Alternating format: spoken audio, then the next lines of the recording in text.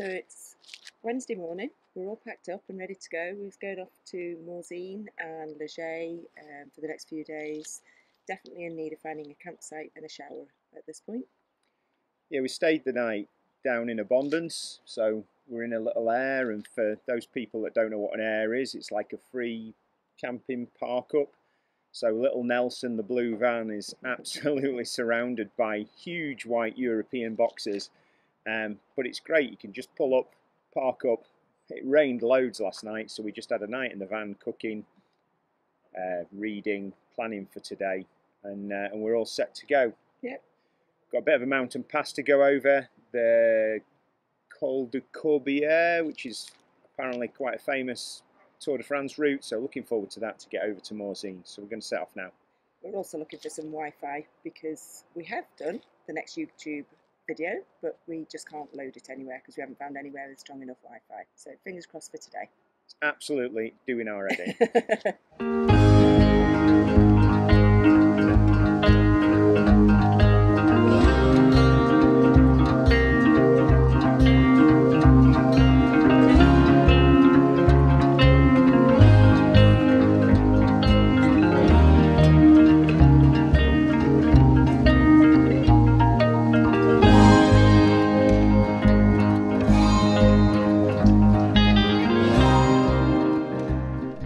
So, thinking about yesterday, we came over into Morzine and parked up and found an air, which was great. And then we went to the lake, did we? Yeah, we went to Lac de Montriond, which was a really beautiful lake. It's very low at the moment because of all the droughts, but just a beautiful green lake. It's got a little lake next to it that you can swim in, so we had a really good afternoon just chilling out there. So after a couple of days on the mountains, it was just really nice to sit by the lake and have a bit of a swim and a bit of a sunbathe and a bit of a switch off. The air that we stopped at was a bit of a revelation. It was you had to pay up until the 30th of August. It was €11.50. We arrived on the 31st of August, which was amazing because it was free. But you still have to pay €2 for the electricity for 4 hours, so we could charge everything for €2. And the fact that you're on like the edge of a really amazing resort with multi-million euro chalets and accommodation and stuff like that, and you've actually got all the luxuries of home really, and why would you go to a campsite? In fact, there aren't any campsites around here. So no, there's one campsite in Morzine that's not got great reviews at all. So yeah, we stayed at the Air for the night, and it was fab this morning because we just cycled into Morzine. It's about a kilometre and a half. I had a poodle around there. I bought myself a retirement treat, which we'll show you later, and we cycled up to the town of Montriond, which was absolutely beautiful.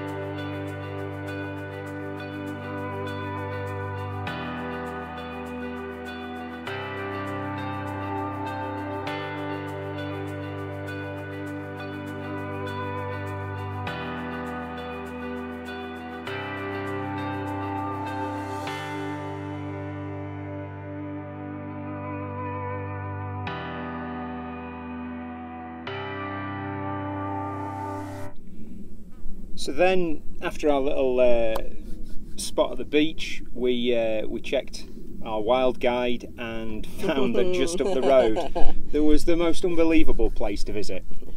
We've got the French Alps wild guide, and I don't think we'd really taken it in when we flicked through it when we were planning on coming here. But I heard someone talking about goats. I said, why do they keep talking about goats?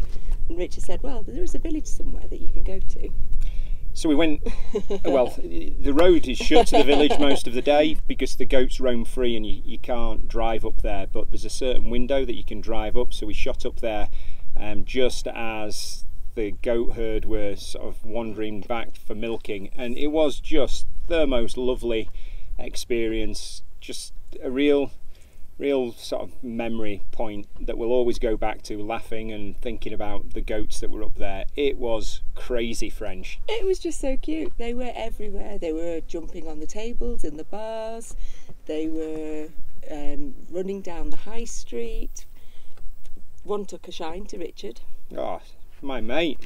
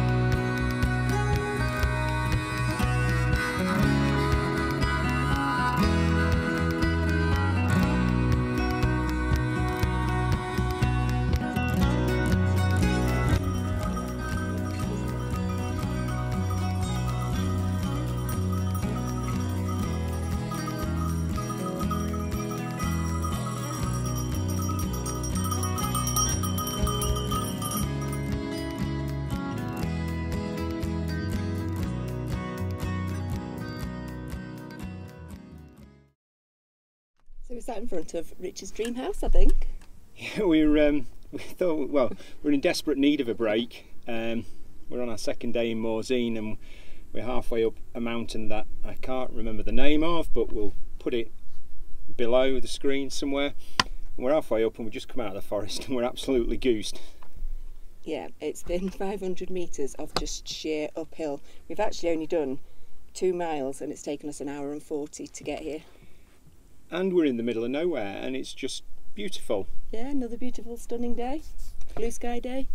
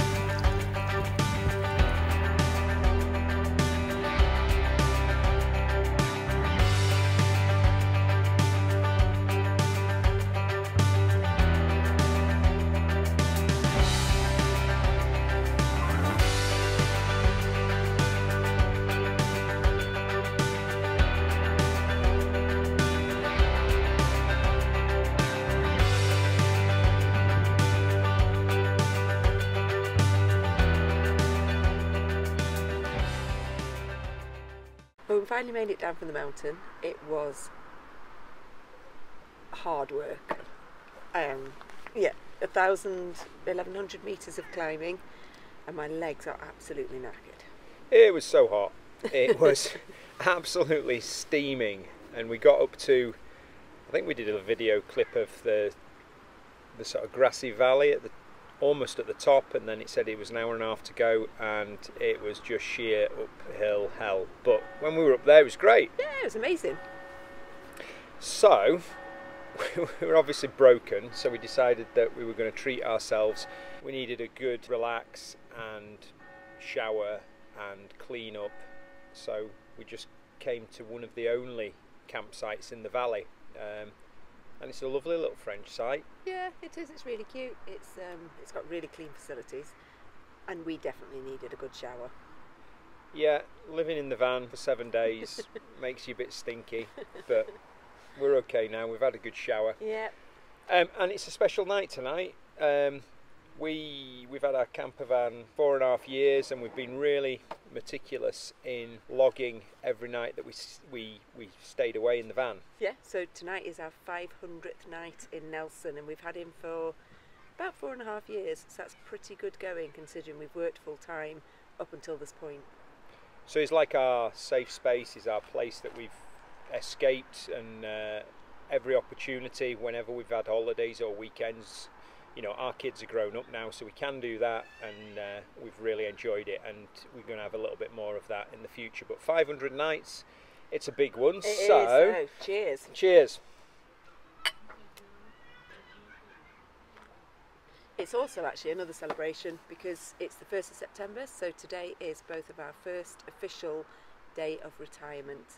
As teachers, you get paid till the end of August. And obviously, it's the first day that we haven't been paid in about 30 odd years. So it's a bit scary. I think the finances are going to work itself out. Oh, they'll be fine. Why are we doing this? Well, there's two things. First of all, you need to know the link of Ackerman. We've travelled a lot in France, and some of our happiest memories are in the Loire Valley with our kids, and even from when they were little, we used to take them to the vineyards. And Georgia and Luke will appreciate this because this was always the wine that we came home with. So Ackerman Chamor, Cremant Fizz, if that's the phrase. Crème de Loire. Crème de Loire, yeah, and it's brewed in the champagne style, but they're not allowed to call it champagne, but we prefer it. Method traditionnel. Yeah. And then, if you come into the mountains in France, you've got to absolutely indulge in their love of cheese, and one of the best dishes they do is raclette, which is like a sort of, it's quite a mild melting cheese that they make in the mountains.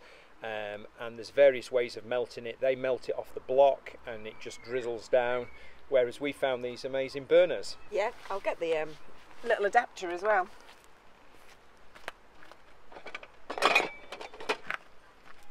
So you literally put a slice of the raclette cheese on there, put it on the burner, and then scrape it off when it's ready. We have got some photos. It is amazing.